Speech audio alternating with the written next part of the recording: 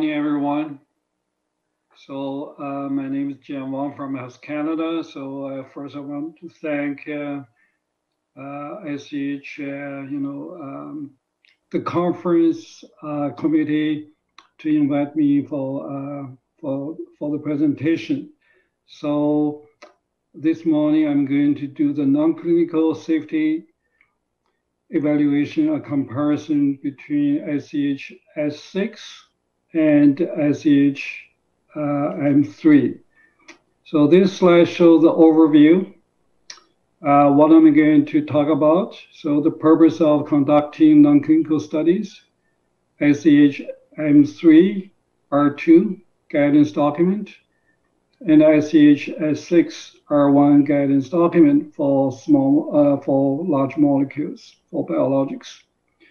So then I'm going to discuss the issues for non-clinical studies conducted for biological drugs, all right? So I'm not going to go through very detail because, the guidance document has a layout, what should be done and what should not be done for each type of drugs. However, I will provide the key comparison and also concerns, and more for biological drugs, large molecules. Right. I guess we all know that why we do non-clinical studies. So for the drug development, so we will do phase 1, phase 2, phase 3 trials. So then we will, when it's ready, so the drug companies will apply for marketing authorization to different countries or jurisdictions, right? So before you initiate human trials, so the non-clinical studies should be conducted. So mainly for two purposes. So first, to do non-clinical studies to support each phase of clinical trials, right? And then secondly, to support approval for new drugs, marketing authorization. So there is a definition by FDA, right? So what does that mean for non-clinical laboratory studies? So I think the definition is on the slide. You may just want to go through the slides and read it. So it's basically that the non-clinical studies, what we are talking about is for the regulatory purpose. You may start doing animal studies at a very early stage and for proof of concept, right? So that may not be for the regulatory requirements. It's more for the drug development, and you want to identify a candidate drug. It's really going to work as, based on the animal models, based on disease models, right? So there are, as we said, there is to support clinical trials, to support marketing authorization. But when you do non-clinical studies, so basically first you want to identify the drug candidates from pharmacological properties, right? So you're going to look at pharmacokinetics, and you're looking at pharmacodynamics, and how does the drug candidate going to work, right? So then you need to do some comparative physiological studies, and to make sure that the information data you collect from animal study is relevant to human and it can be extrapolated, right? So the second main goal is to understand the toxicological profile of the drug candidate. So you really want to establish a safe initial dose level for the first, in human trial, right? So that's very critical. So you need to know what would be the safe those margin, and you can use for human study. And also through non-clinical studies, you're going to identify the target, the drug target, or the adverse reactions is potentially going to cause, and for which organ, right? So therefore, when you do clinical trials, so you can monitor the safety profile and the toxicity for the different organs, and also different type toxicities, such as genotoxicity, carcinogen, and the repro studies, right? So these are the main purpose for doing non-clinical studies. So ICH guidance, there are quite a few, ICH guidance, provide guidance for non-clinical studies. What we are talking about today is about ICH M3, okay? So the purpose of this document is to recommend international standards for harmonization for the non-clinical study to support human clinical trials and marketing authorization. Why we want to do this? Because when a drug company applied for marketing, first for clinical trials and then for marketing purpose to the different jurisdictions, different countries. Each country in the past, they may have a different requirements, right? So it's quite a heavy burden for pharmaceutical companies because they have to meet each jurisdiction's, each country's requirement. So ICH pretty much just to say, okay, let's have a harmonization so we have a common understanding what type of study we should do, for the time, for the types of the studies. And these guidelines applies to the situations usually encountered during the conventional development of pharmaceuticals. And it should be viewed as providing general guidance for drug development. Why we say that? Because at very beginning, I think the purpose is for small molecules. So we say pharmaceuticals, right? But then eventually that it covers for biological drugs. So, so it's a general guidance, and which kind of guides you to do appropriate non-clinical studies prior to each phase of clinical trials and throughout the clinical development. So that's basically is the purpose of this guidance document. And for very specific requirement, you can always go through individual ICH guidance document. So this slide shows you the different stage or different phase of, that non-clinical study need to be conducted. So as I indicated, so first you're going to do these exploratory studies, which is really find out that, if this drug candidate has some, pharmacological or biological effect. So that's the concept, the proof of concept. So you may have a disease model and you're going to do, very fundamental studies.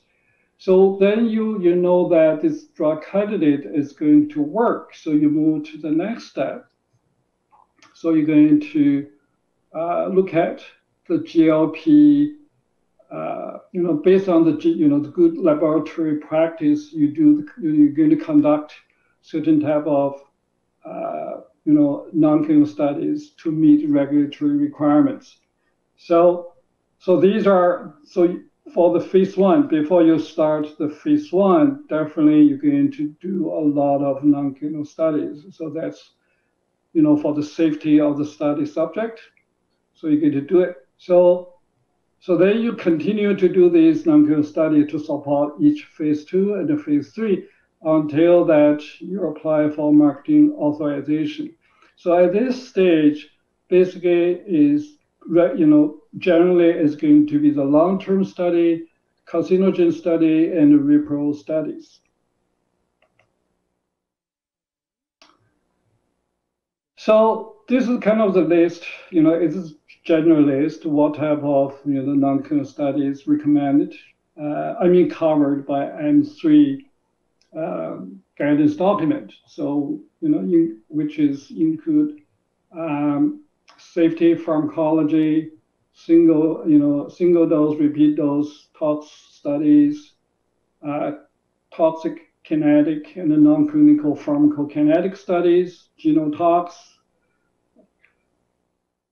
CARSI studies, repro studies, and there are some special studies which is not going to be required for all pharmaceuticals, but is going to be conducted case by case, like a phototoxicity studies, which is ICH guidance document, and immunogenicity studies, which also has ICH guidance document, and juvenile animal studies. And also, there is abuse potential studies. So it really depends on what type of the nature of the product. So you may have to do additional non-clinical studies to support that type of drugs and in clinical trials and for marketing authorization. Yeah. So those are, going to be case by case. So you just have to know it and communicate with the regulator to see what additional, studies are needed.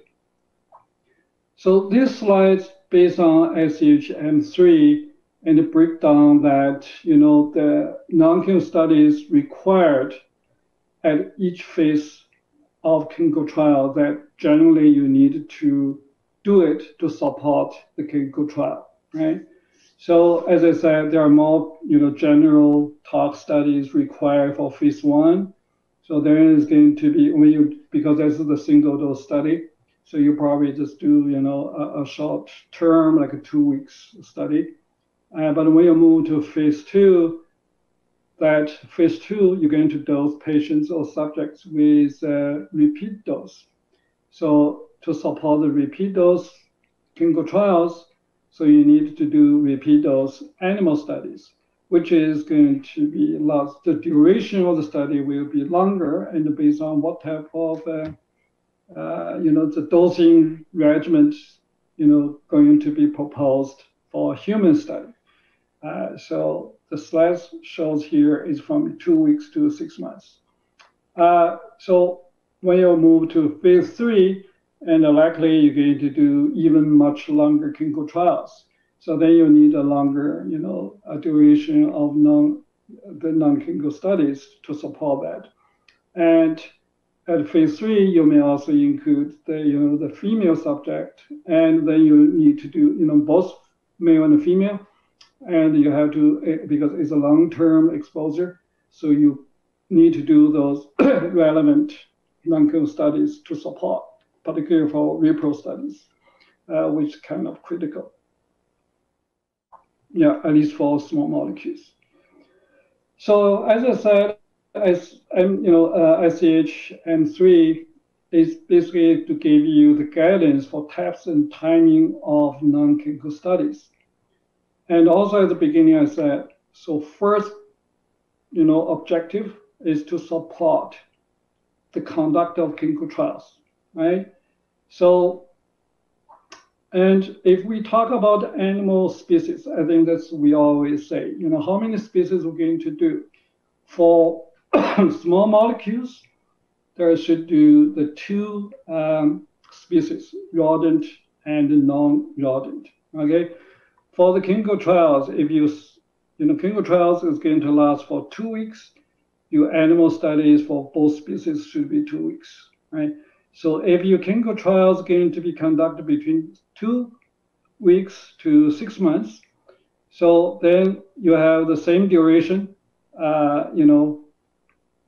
for the for the non-clinical studies in 2 species. So if you do the human trial will be 6 months, so you need 6 months animal studies. And if you clinical trials is going to be last longer than 6 months, so then you need to do 6 months non-clinical studies for rodent, but then you need to do 9 months for non-rodent, right? So this is really, if we're going to talk, I'm going to talk about later, this is really for small molecules, right? When you do the large molecules, you're not going to do 6 months. Is the maximum? I mean, sorry, you're not going to do 9 months. The maximum is 6 months. So the next phase of animal studies is to, it's the repeat dose tox study to support marketing authorization. So marketing authorization at that time, the non-clinical studies requirement is the duration of the study will be longer. But for the maximum duration is still going to be, for the non-rodent, will be 9 months. So these are, there are differences. So it's also, depends on how the treatment pattern and the duration and how long you're going to treat patients. So definitely for the chronic patient population, I mean the chronic treatment, that longer animal studies will be required for repeat dose, and also those report, and carcinogen study will be required to support that type of pharmaceuticals. Okay, so the guidance also is, as I said, is providing general guidance for the timing and the types of non-clinical studies should be conducted to support mainly for oral formulation or oral dosing. Okay, so but we also have a dermal application. So there are two types of dermal. One type of dermal application is a drug is is going to stay at the local. It's not going to penetrate the skin, the dermal. So there is a other type is a transdermal. So the dermal application is for the local, application. Transdermal is use the skin to deliver the drug into the blood, system. So then there's going to be a different requirement, different type of animal studies, right? So then you have ocular. So you're going to give the drops to the eyes. So what type of animal study is going to be required? So this table gives you kind of general list, right? What should be conducted, okay? So a lot of, routinely that the non-clinical study required by oral formulation or dosing will not be required for the eye drops.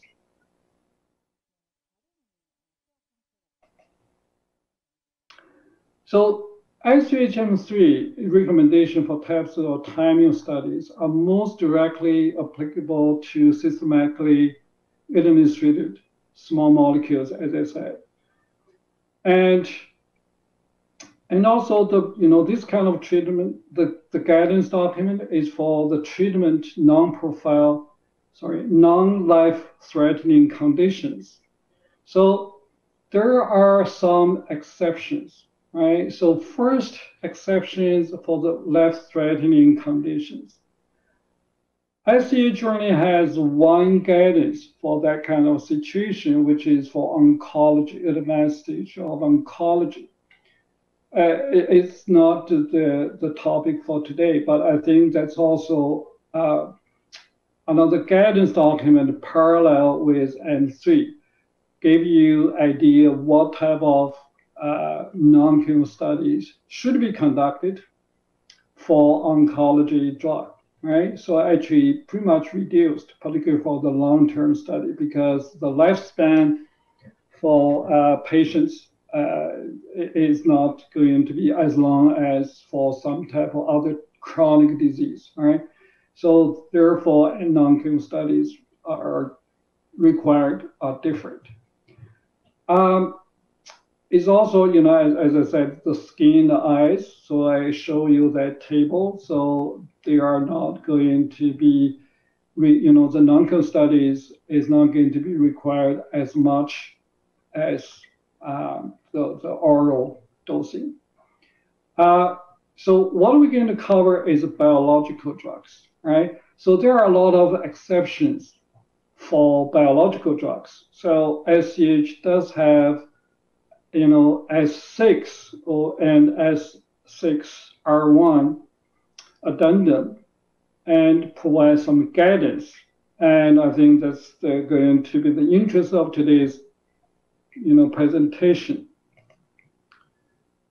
So as I said, the SCHM3 provide general guidance for biological drugs. So only with regard to timing of non-clinical studies, okay, which is relative to clinical drug development. So it's not really about the types because the types are going to be different. It's the timing we're still going to follow SCHM3 for biological drugs, right?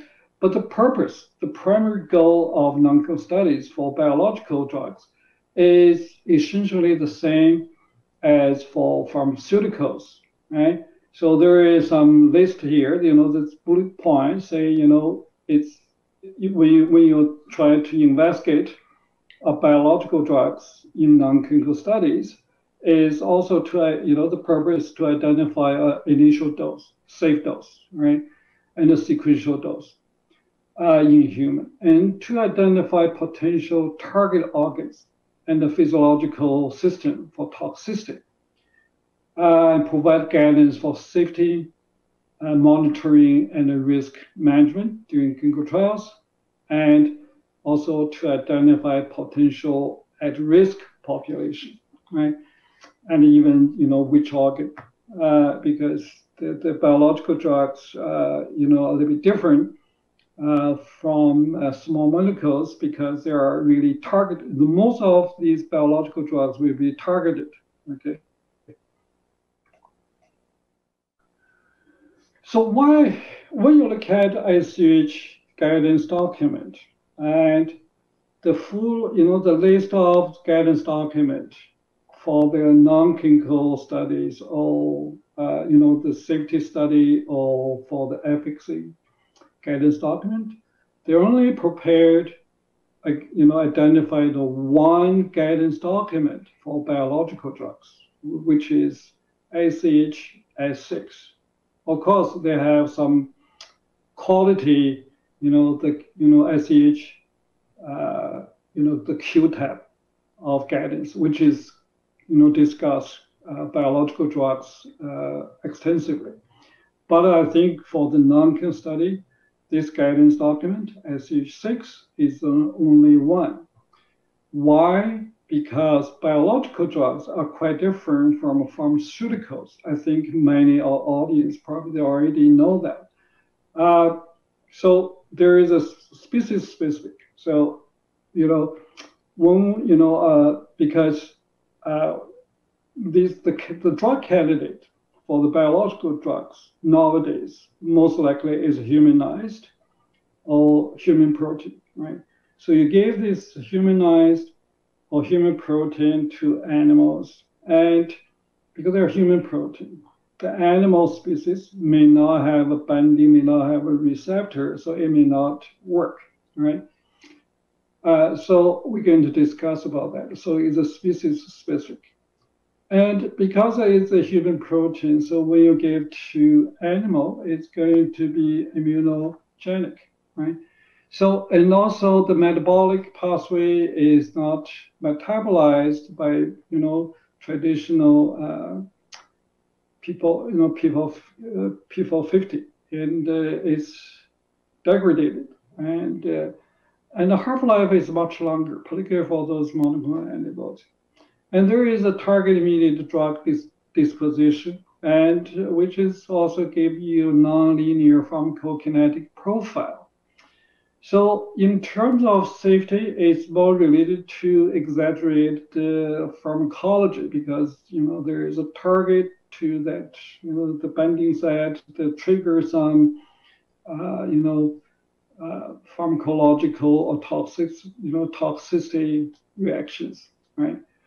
And finally, I mean, well, maybe we should discuss much earlier is that to make these, this drug, biological drugs are made through most likely through the recombinant DNA technology.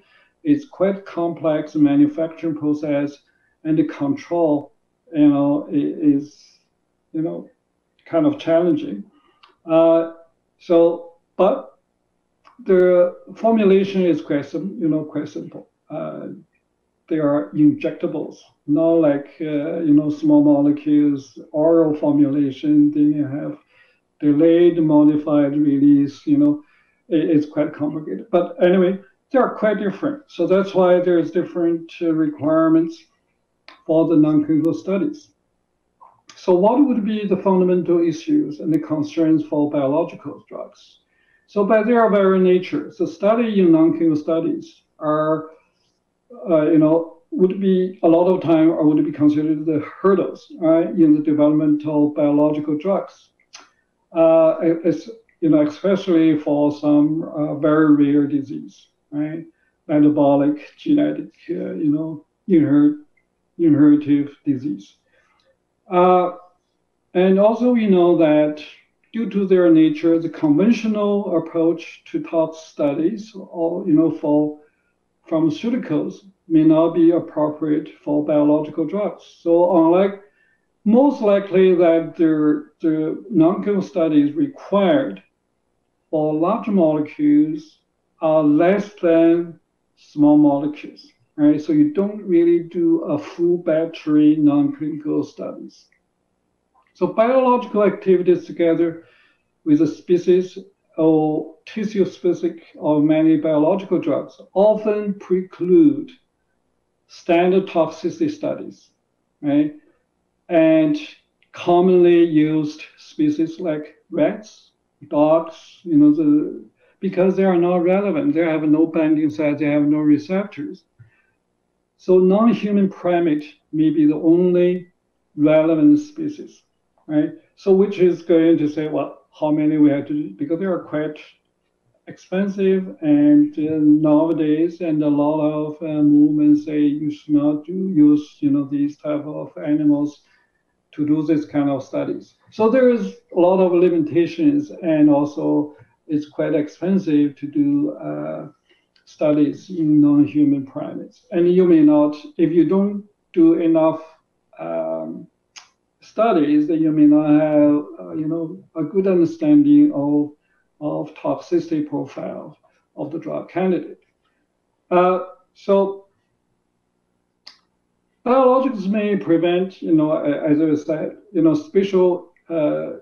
may present special issues to be addressed in non-clinical studies, such as immunogenicity. So as I said, it's a human protein or humanized protein we give to animals is going to produce trigger immunogenicity reactions. Okay, so then you may have the neutral, neutralizing anti-drug antibody produced in animal studies, which is prevent you to do a long-term repeat dose study. And also the drug candidate, it could be an immune modulator, such as nowadays we know that very popular, PD-1, PD-L1 checkpoint inhibitors, right? So they really manipulate the immune system. So you're going to see specific immune-mediated adverse reactions. Normally you won't see in other type of pharmaceuticals, right? So as I said, but when we say, okay, the human protein will trigger immunogenicity reactions in animals, right? But are they really relevant if you give this protein or drug candidate to human, because in human they are not going to have this problem. The animals will say this is the foreign protein, so I'm going to produce antibody to against it. But in human, they are not. So that's why when you do animal studies with this type of drug candidate, when you see the immunoreactions, probably it's not going to be relevant to human studies. So you still can move forward to conduct human trials, or with some cautions, right?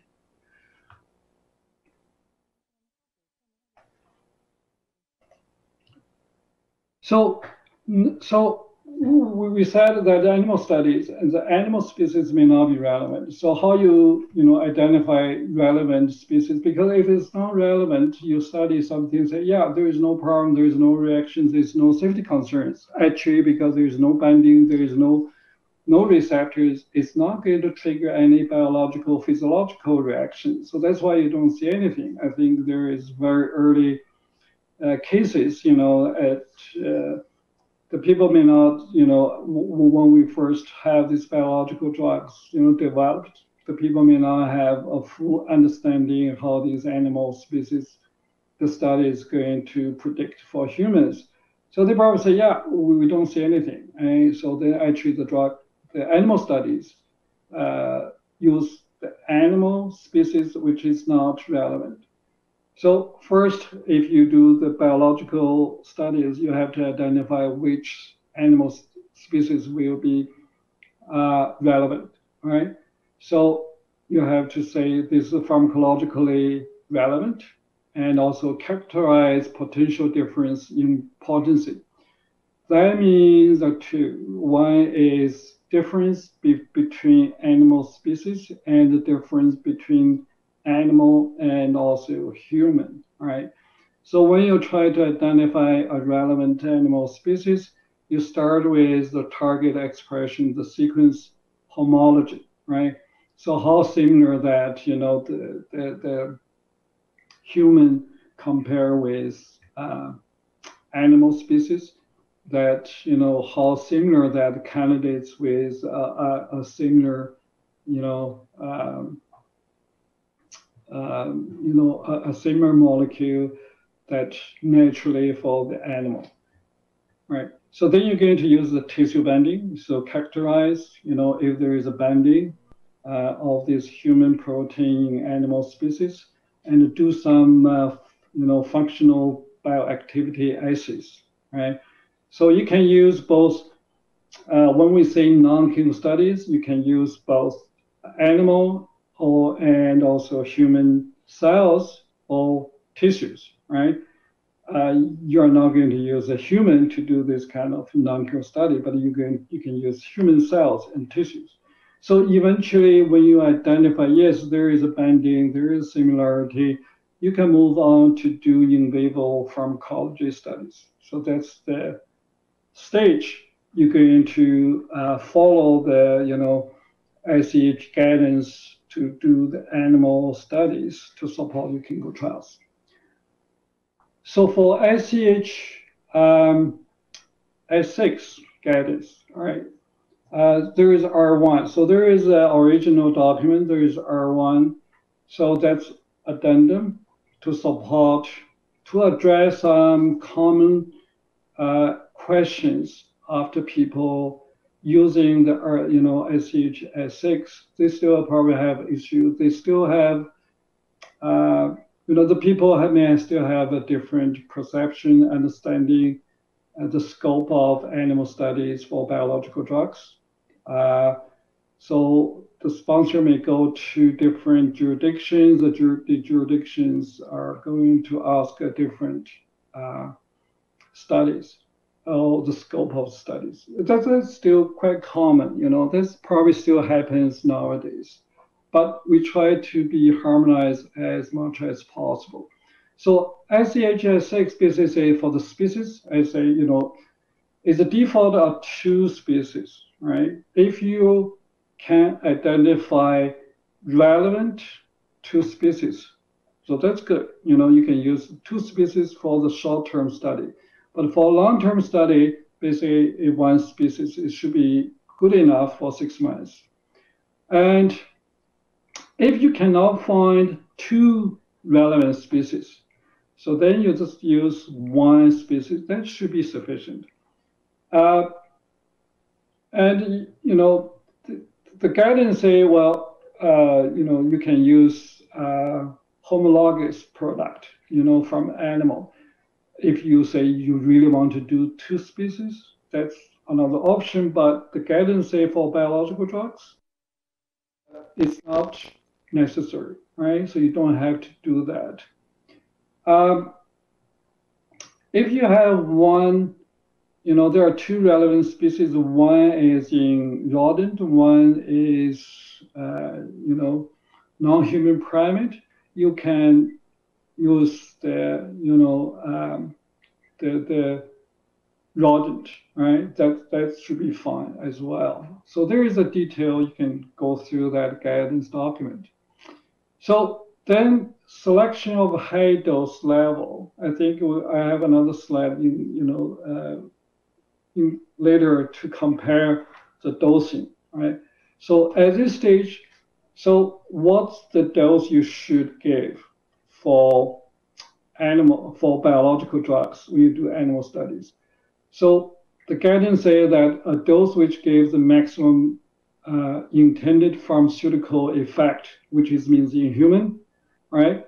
Or a dose which gives up to 10-fold exposure, multiples, to be achieved in clinic. Okay, which when you look at the small molecules, they said 50-fold. You use a 50-fold of, the dose you use in human study. Okay, so this part are different from small molecules. So frequency or route of administration, which is quite similar to small molecules, it mimics, intended dose. If you in clinical trials, you're going to use in vitro injection. So then you use,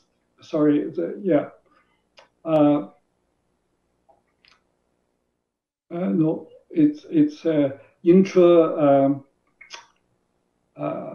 intramuscular. So if you do intramuscular injection in human, so then you should use animal studies with the same route, right?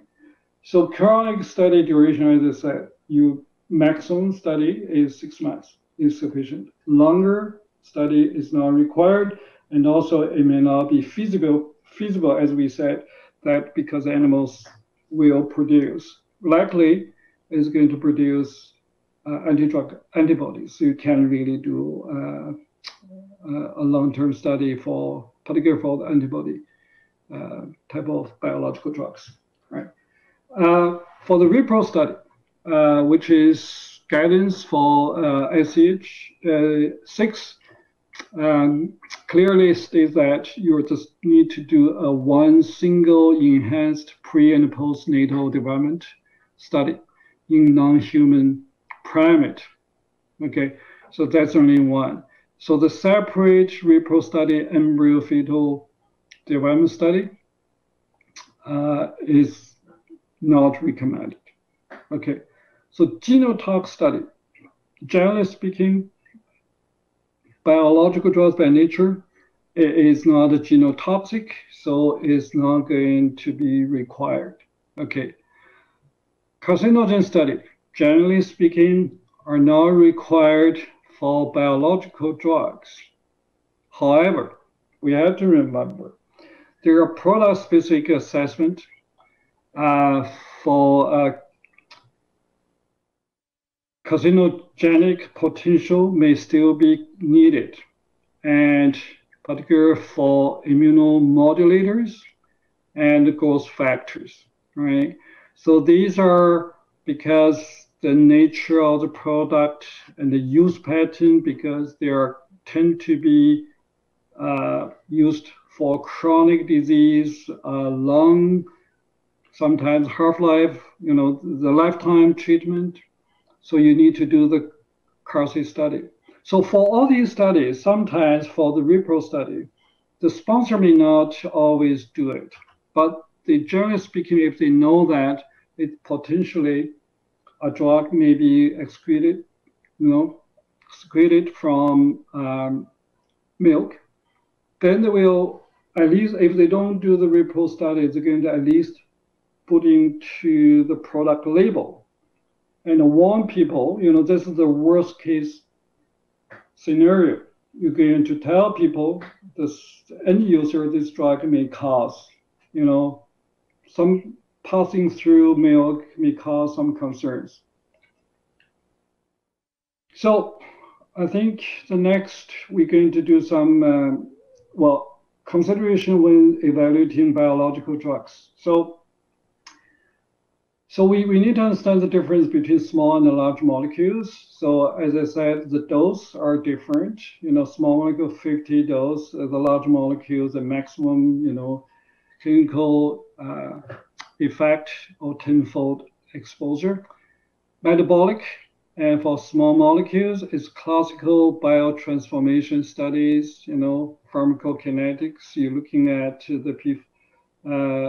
how these drugs is going to be metabolized, if there's, the pre-drug, metabolized will be pharmacology, is going to be bioactive or not. For large molecules, they are not really metabolized, they are catabolized. They break down into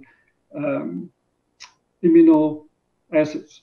So then, the study are different. Right, so you're going to look at the behavior of the biological drugs, in the biological matrix, and possible influence of binding proteins, and also, as we said, the longer half-life is going to, you need to pay attention. The drug-drug interactions, you're going to, when you develop small molecule, based on that SEHM3, you're going to see a lot of interaction studies, which is not really for large molecules because this P450 pathway is not going to have impact for that drug is degraded or catabolized, right? But they still have the drug, like some antibodies may trigger the cytokine release. The cytokine itself have impact on the P450 enzyme. So it may have some effect for the drug-drug interactions. So you really have to look at it case by case, right?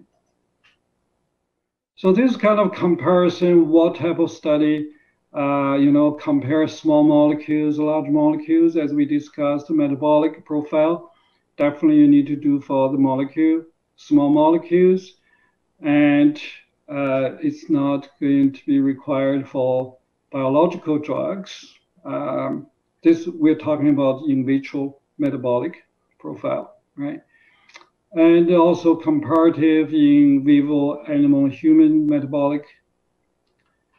metabolism data. It's required for small molecules, not required for large molecules at a different time point, right? So then you look at the cardiovascular, respiratory, central nervous study, the system studies. Prior to phase 1 will be required for small molecules, but not going to, generally speaking, is not always required for large molecules, but depends. So for cardiovascular toxicity, it depends on, the nature of the biological drugs, but usually will be included in the animal studies. So the general toxicity, when you compare small molecules with large molecules, small molecules will be 2 species. And for large molecules, yes, the 1 species would be considered acceptable because sometimes you really don't have 2 species available, right? So these are very special studies which is required well, may not be that special for small molecules, but they are not required for large molecules because these are the genotoxicity. So it doesn't matter you do in vitro or in vivo, it's not going to be required for biological drugs. Okay. So repro study, you have to do a full battery repro studies for small molecules, but very likely you just need to do one, enhanced, pre-post natal development study would be enough. Carcinogenicity study, yes, for the, for small molecules, if they are, for the chronic use, will be required, and the timing is at the marketing approval. So that means pre-market authorization.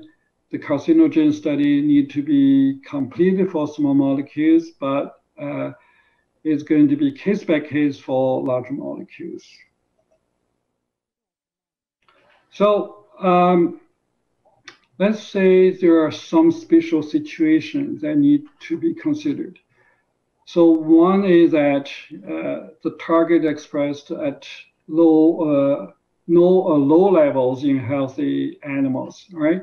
So that means you don't have relevant species if there are normal animals. So in that case, you may have to use some data that you collected when you use, the disease model, right? So, during the early stage in proof of concept.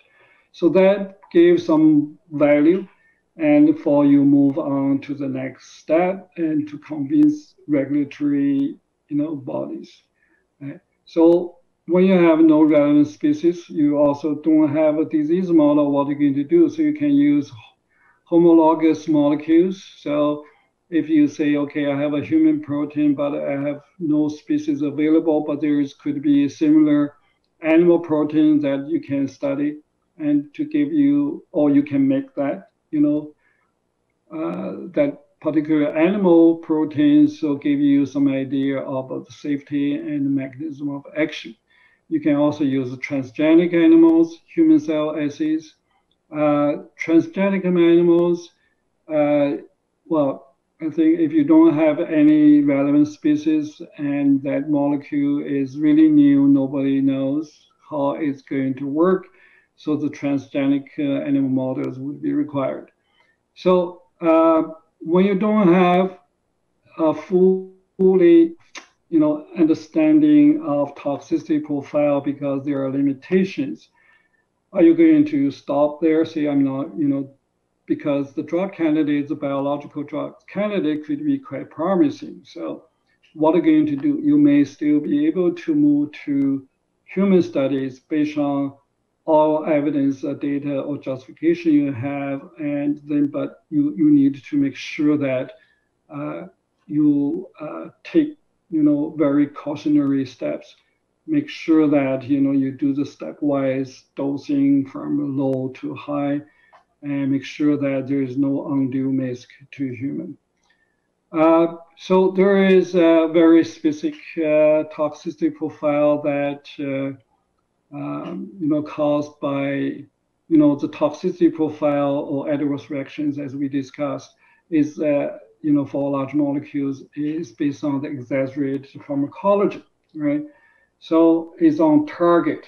So that, for instance, a monoclonal antibody, anti-CD20 against the B cells. So when you use that in animal study, or even you use it in the human, that's going to deplete, all B cells from circulation. So what the consequence? Because you don't have a B cell, so you don't have that immune protection, so you're going to see the increased risk for infections, right? So you're going to see that in animal, and so that's going to happen in humans. So you have to take, measures and to see how you can mitigate the risk. Well, that's the on the target, but the antibody also have off-target toxicity, which is quite general, is that they're going to trigger the cytokine release, right?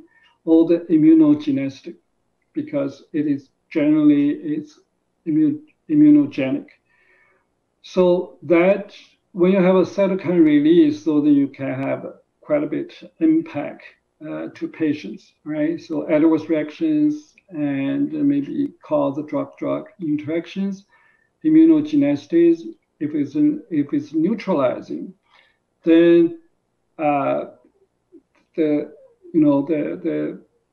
pharmaceutical biological effect will disappear, right? So all you have to keep increase the dose. So there is also another class of the drug, and you need to have some special consideration is antibody drug conjugate. So you touch small molecules with a linker to a large molecule, generally speaking, would be molecular antibody or fraction of molecular antibody. So then what type of animal studies, non-clinical study you have to do? So you need to both guideline for small molecules or large molecules can be applied. So generally speaking, you need to do a full battery of toxicity study for the new drug substance, because for the drug conjugate, most likely the active drug substance would be small molecules. So you need to do full battery study for that testing, and you also do some study for the complete, the molecule, which is conjugate. So do you have to do for each component? Probably you can make a justification, because for the molecular antibodies, well, because sometimes each component is already being used, right? So you have a lot of existing data. So you can use the existing data to support how much, additional study you have to use. Yeah. So therapeutic molecular antibodies is very specific, a group of large molecules, and there are many of them, right? So we have discussed they have non-targets. If they have a non-target specific binding to human tissue, it may have caused serious consequence, right? So you need to do the cross-activity studies of therapeutic molecular antibodies in human tissue, and prior to do the phase 1 trial, because it's targeting therapy, but you don't want the molecular antibody also bind to off-target cause adverse reactions.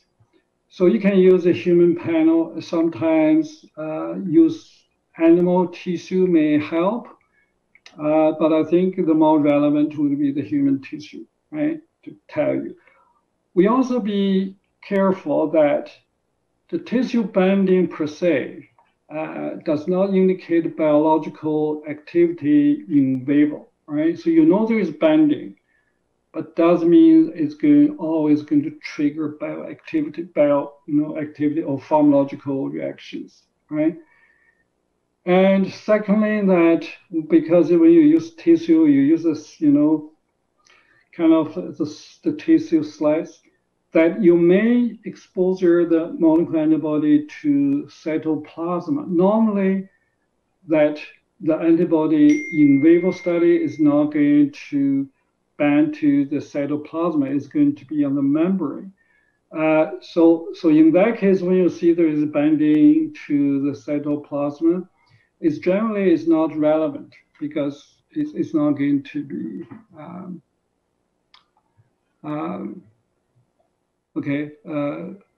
the case when you do in vivo study. So immunogenicity is always the case. The concerns, I think we always say that the anti-drug antibody, when it's produced, how can you tell that's going to happen? It's because you're going to see the change in pharmacokinetic, pharmacodynamic profile, right? And also there is evidence when you do the animal studies. There is immune-mediated reactions. Okay. Having said that, we always say that immunogenicity observed in animal studies are not always relevant in human. Okay. Yeah, just be careful. So the non-clinical study, for both the efficacy and toxicity testing, the non-clinical study design should parallel the proposed clinical trials in terms of dose, dosing interval, route, and duration of administration, and the formulation. No. So required non-clinical study are also driven by indications, right? So for instance, repro study is unlikely required for a late-stage cancer indication, but it would be required when a new indication for chronic disease is added. So even that in the first indication for this biological product may not be required one type of non-clinical study, but for other indications, it could be the case that you have to do additional study. So just be aware. So what kind of indication you are looking for and what type of disease you are going to treat, right? So there is always some problems, encountered with non-clinical studies for biological drugs. So because I think we kind of summarized this we probably have all discussed. The testing of pharmacological in sensitive species, right? Toxicologic evaluation in too few animals, because as we said, you get to use non-human, primate. You may not have enough animals, or it's too expensive, or there is restrictions. So evaluation of too few, numbers of dose, or too low a dose, or too short of duration, I think those can be overcome.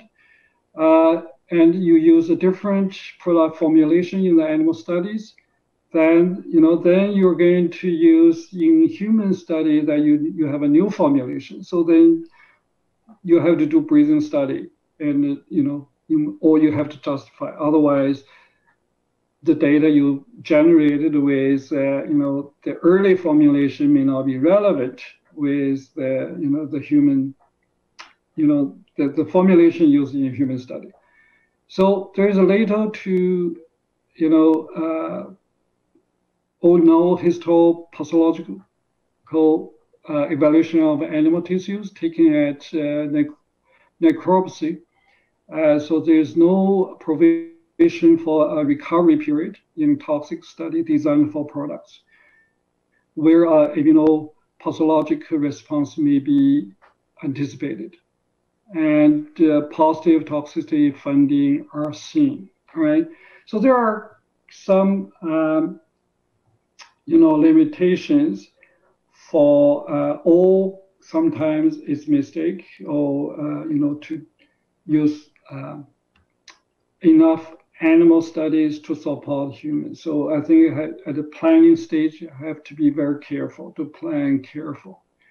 So even with the best non-clinical design and evaluation, unanticipated problem during different phases of study may delay the product development. So the most common reasons are, the safety problem in humans that could not have been predicted from the animal studies. I think that's probably quite common that for large molecules than small molecules.